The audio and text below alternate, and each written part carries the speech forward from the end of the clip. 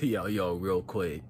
The reason why you forget is because you think too hard about it. It's like you using a fork to drink all that water from the ocean. That shit's gonna take forever.